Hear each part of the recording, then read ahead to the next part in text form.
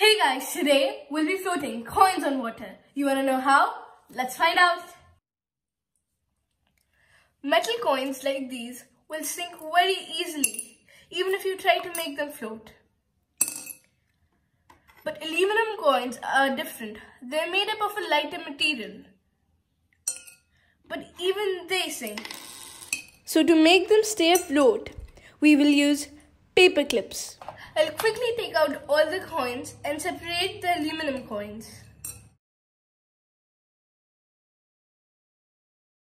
Now I'll wait for the water to stabilize, otherwise the coins won't float. Now that the water is stabilized, I'll take out a paper clip. I'll open this paper clip like this. I'll place the longer end on the floor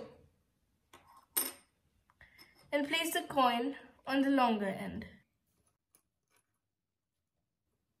Now I'll slowly move it up. I'll place the coin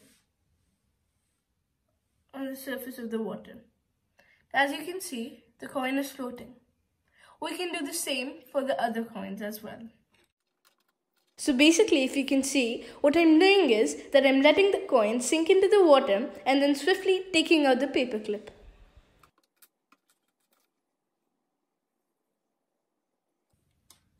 And here we go, all the 4 coins are floating.